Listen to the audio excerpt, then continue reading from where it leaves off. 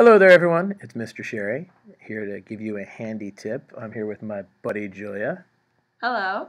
and I'm going to use her essay to demonstrate this pesky little problem that you sometimes run into that annoys some of your teachers, me, for instance.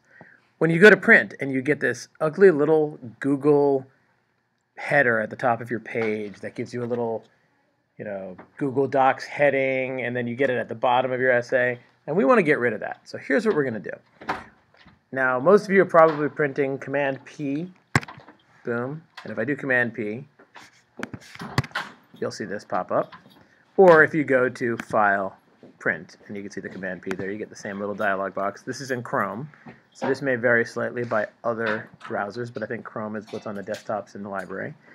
And you get this ugly little header up here that we're talking about, and down here, and it messes up all that pretty MLA formatting that we have.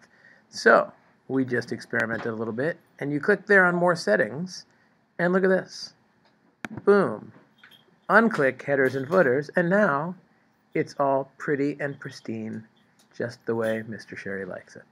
So that's what you need to do to get rid of that little bit of ugliness on your otherwise beautifully MLA formatted paper. Yeah, okay. Julia's all up for it. Thank you. She sounds so Happy printing.